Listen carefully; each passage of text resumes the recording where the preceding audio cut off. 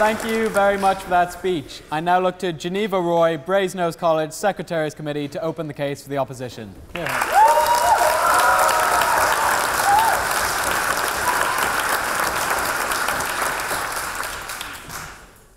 Thank you, Mr. President, and thank you, members, both past and present, for the opportunity to speak in such a topical and what I'm sure will be a huge debate. When I got asked to speak tonight, I not only was honoured, but incredibly excited.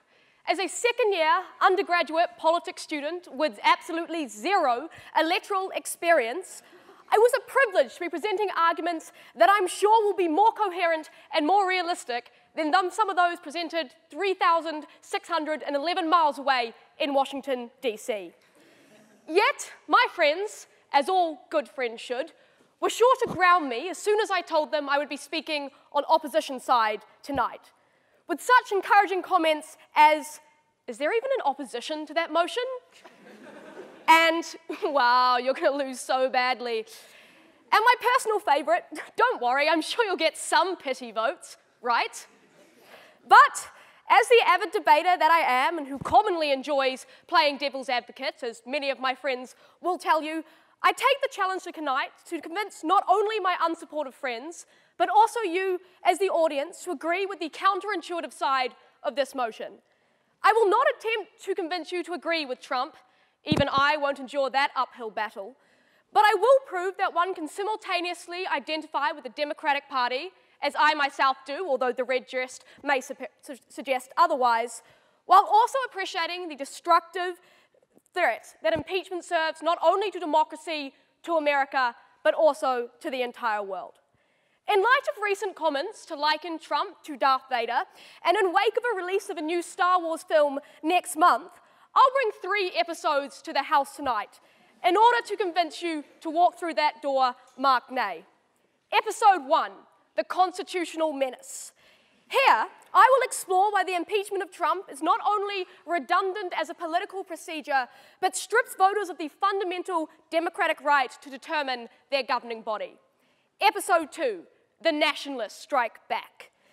Next, I will prove why impeachment ruins the Democratic Party's political momentum through engaging Trump's base and further polarizing the American political scene. And the final episode, Episode 3, The Return of the Democrats. Finally, I will explore the harms of crowding out discussions on issues like healthcare and the economy, and outline why through only not impeaching do the Democrats stand any chance of winning in November 2020. But first, it falls upon me the honour to introduce the proposition bench today.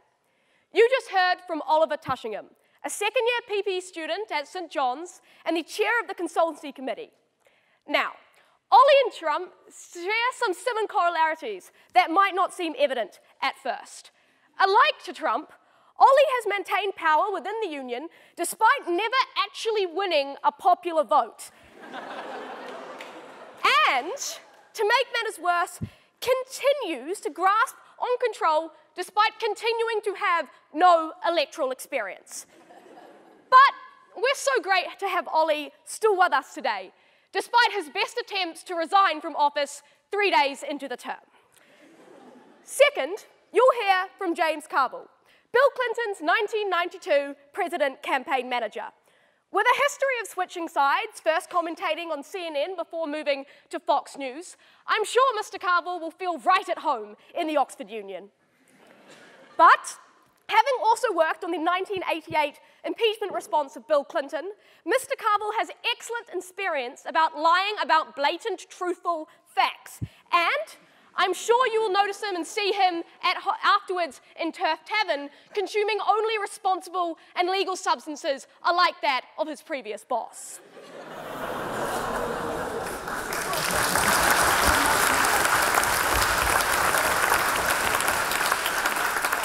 And finally, ladies and gentlemen, you will hear from Andrew Adonis, a current Labour MP and close personal friend of one Brendan McGrath.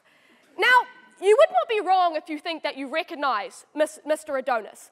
However, do not be fooled that this is for any professional or political achievements. For those, I can guarantee you they are lacking.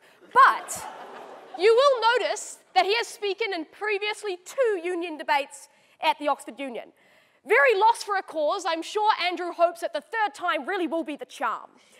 And honestly, I'm a little bit surprised that Andrew's actually been invited back here, seeming in his first debate, he appeared to endorse James Laming, the presidential opposition candidate to his friend Brendan McGrath.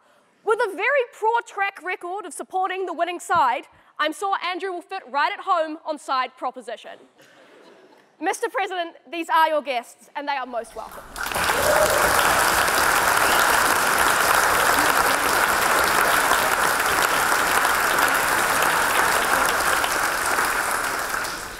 But now for the serious stuff.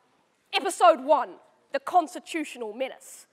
It is first important to understand exactly what impeachment will in reality look like, because the decision to Congress impeach is very distinct from the decision to physically remove the president from office. Because after and if Congress votes to impeach, senators are then given the chance to vote on whether to convict and actually remove President Trump from office. And let's be very clear on this front. The disproportionate power that small rural states possess in the House of Senate ensures the probability of achieving a 2/3 majority is practically non-existent. But, apologies, but even ignoring the procedural issues with the proposition's case, impeachment in the specific issue of Trump is inappropriate and unlawful. Impeachment wasn't designed to put a president on trial in circumstances where the public was fully informed about the relevant evidence and the polls showed an even split. But don't let the proposition convince you otherwise. Trump impeachment is not alike that of previous presidents, because unlike Nixon or Clinton, who were in their 2nd term, Trump stands to face election in under a year. Impeachment should not be used to remove a president when an election to allow voters the right to decide is under a year away. If the case put forward by the proposition is true in all its merits that it claims it to be, then they should be willing to trust the American public to make the decision come 2020 about Trump's future, rather than having the audacity to make it for them. Episode 2, the nationalists strike back. Recognize that Trump has long seemed to invite the opportunities to convert the electoral campaign into a further highly media-sized circus over his fitness for office. As he has already amply demonstrated, he is far better suited for personality politics than actually running the country. Impeachment therefore allows Trump to shape himself as a martyr.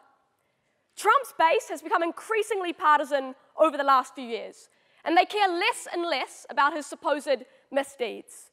The fact that they see in any attempt to discredit him as confirmation of the narrative that the country's establishment are conspiring to prevent the popular agenda of the people. The benefits of impeachment that you hear from side proposition rely on one simple factor: the Senate actually removing Trump from office. So let us look about what exactly would happen if for some magical reason the Democrats could convince sufficient Republicans to find their souls and convict Trump. If the Washington political elite successfully removed from office a legitimately elected and very widely supported US president, it will act as a catalyst to the already polarized nation into something approaching nothing less than a cultural war. An already dangerously polarized and partisan country would further divide as people on opposing sides hunker down deeper into their camps and cling harder to their chosen narratives. We saw in 2018 that higher turnout for Trump's base had the potential to swing battleground states. Given the Democratic base exists heavily in coastal, urban areas, racking up popular support is no use and makes no difference to winning the Electoral College and evidently the White House. Even in the event of Trump's removal from office, a further enraged nationalist base is guaranteed to continue support nationalist policies and the next national frontman or woman. If America is going to continue untenable as a collection of states going forward, the Democrats need to get those people to switch away from the nationalist rhetoric. Impeachment makes that practically untenable. So then, what, as I'm sure proposition will question, is the alternative? If Trump leaves office in a normal routine, his supporters will not be able to posture that he was removed by political judicial means, but by the ordinary process of a constitutional democracy. He is a symptom, no thank you, not the cause of a cultural disaffection of mostly white, blue-collar Americans who have themselves felt abandoned by the Democrats. Impeachment not only compounds that illusion, ladies and gentlemen, but it places the White House further out of the Democratic Party's reach. For the final episode of my speech tonight, episode 3, Return of the Democrats. Da-dang. The reality, however, is that Republican senators are not going to convict Trump in sufficient numbers, particularly given that all but 3 Republican senators voted for a motion to condemn the impeachment process. Trump knows this, and as a result, although it may appear counterintuitive, impeachment is what Trump wants the Democrats to do. Why is that?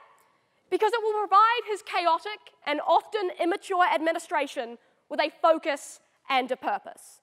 As the impeachment net closes in around him, he will set the political agenda and play the victim. If there is one thing that Trump can do, it is to play the game and to play it very well.